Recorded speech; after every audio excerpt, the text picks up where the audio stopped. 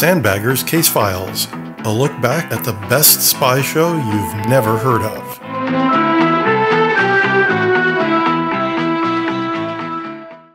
Buckle yourselves in, because the Sandbaggers Season 1 finale, Special Relationship, is one hell of a roller coaster ride.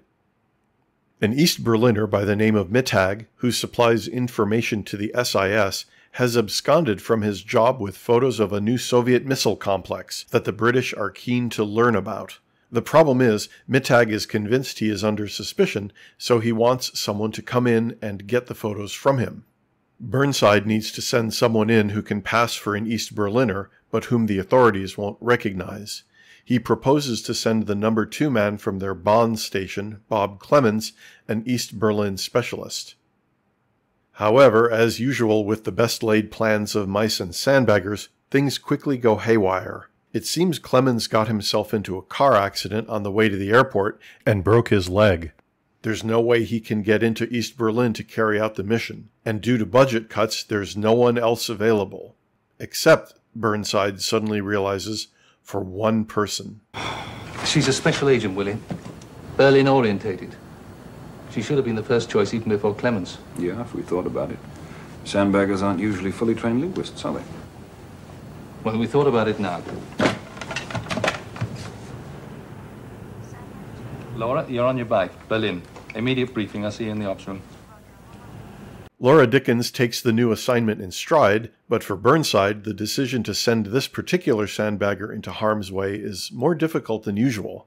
That's because recently the relationship between him and Laura has blossomed into romance. For the first time in years, Burnside is actually happy, and it's all thanks to Laura. Reluctantly, Burnside agrees to let Laura go into East Berlin to get the photos, but within hours of her arrival, the mission begins to fall apart. Mittag was searched as he left work, which means he was under suspicion after all. Will the East German authorities get to Mittag's flat before Laura can make her escape?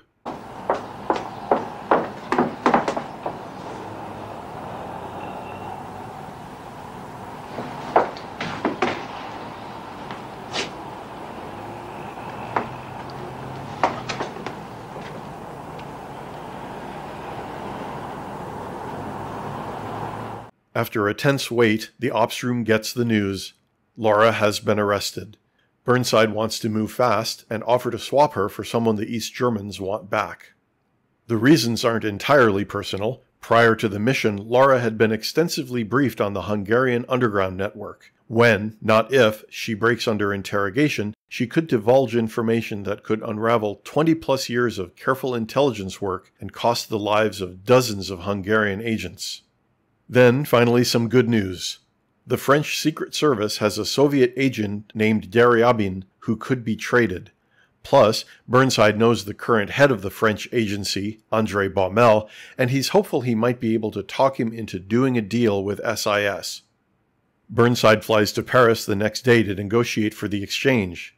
But Baumel knows he has Burnside over a barrel, and it's time to cash in. I want all special relationship material for 1 year from the day you exchange Deryabin. With no alternative, Burnside agrees to Baumel's terms. Baumel insists on having the agreement in writing, signed by Sir James Greenley, the head of SIS, and Sir Geoffrey Wellingham of the Foreign and Commonwealth Office. Humiliated, Burnside must return to London and convince both men to risk almost certain disgrace by signing the agreement. It's the price that must be paid to protect the Hungarian underground and the special relationship with the CIA. Burnside has one last card to play, however. He shows the signed agreement not only to Kane, but also to Jeff Ross. Who's got the original? I have. But I'm giving it to Baumel this evening in Berlin. Are you out of your mind? I rather think I must be. Neil, do you know... Let's walk.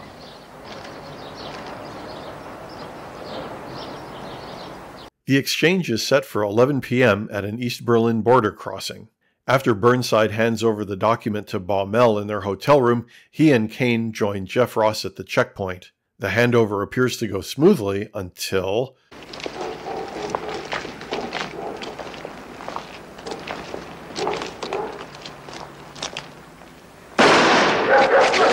Was ist passiert? Der Schuss kam von hinten!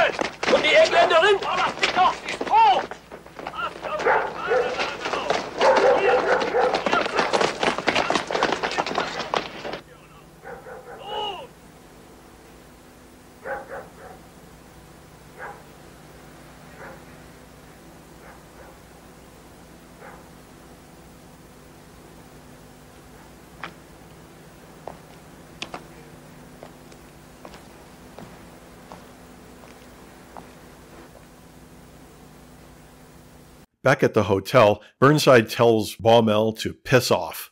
The prisoner swap did not take place, thus the deal is null and void.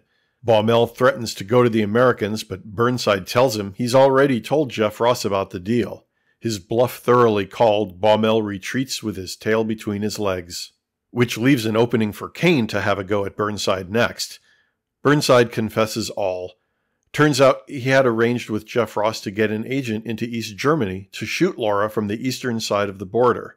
Burnside couldn't let the East Germans interrogate her, but he couldn't risk destroying the special relationship with the CIA, and, I'd like to think, also the careers and reputations of Sir James and Sir Geoffrey. He was backed into a corner, and the only way out was through Laura's death.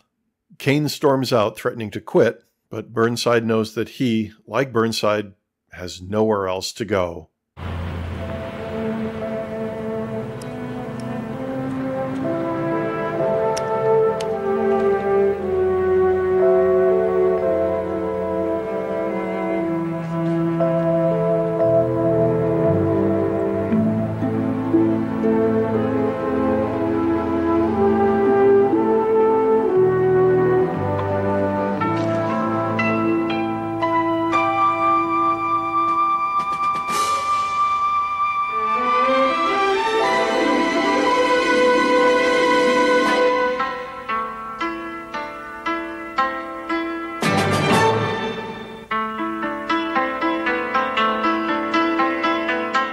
Wow.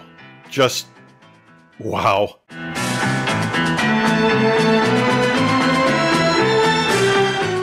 In the Season 2 premiere, the new Sandbagger 2 goes behind the Iron Curtain on a dangerous mission to retrieve sensitive information that... That's next time on the Sandbaggers Case Files.